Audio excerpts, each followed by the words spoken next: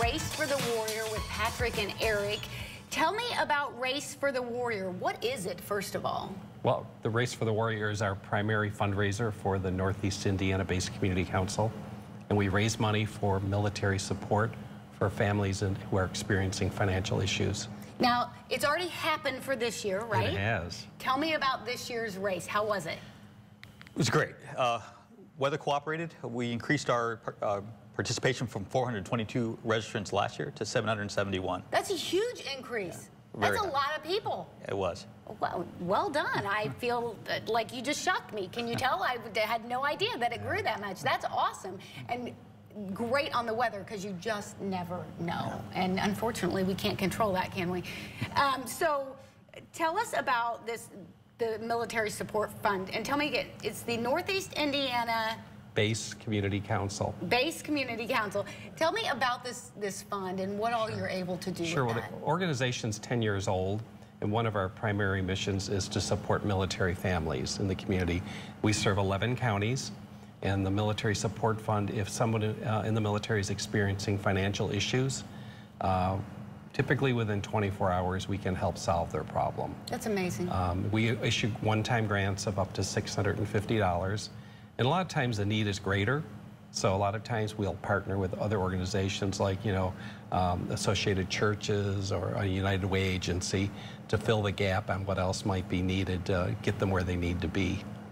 And I don't know that we really know, unless we have family that have been military families or some personal experience with it, I don't think that we realize as non-military families how great that need is. You have a lot of people who are serving our country, doing things that are essential for us, and barely making it.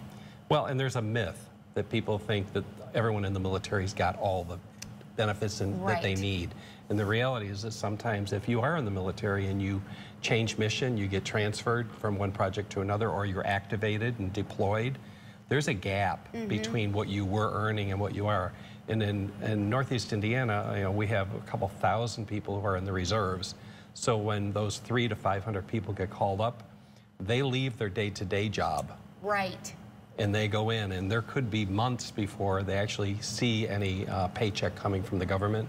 And then also when they return, they don't always get to go right back to work. So this is not something that they caused on their own. It's part of the military life. Is there something that we can do, and obviously next year we can come do the Race for the Warrior. Absolutely. Or I can come watch. I don't know. Or you can ride on the pedal bar. Oh, see? So, excellent. I could do that. Yes, yes. Or walk with your dog. I can walk with my dog. Yes. I probably shouldn't be running anymore, but I could walk with my dog. What are other things we can do to support you all? Well, becoming a member of the Base Community Council is step one.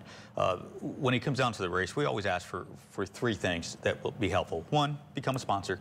Two, become a volunteer. Or three, just come out and participate. Enjoy yourself. Where can we find more information? Our website is the perfect place. It's nibcc.org, and that'll direct you to the race website. We also are on Facebook and Twitter, all of the social media sources. So if you Google us, you're going to find us. Yeah. All right. Well, congratulations on an extremely successful race this year. And please look for them on social media and go to that website, nibcc.org, so that we can support people who are supporting our military families. It's so very important. We'll be right back.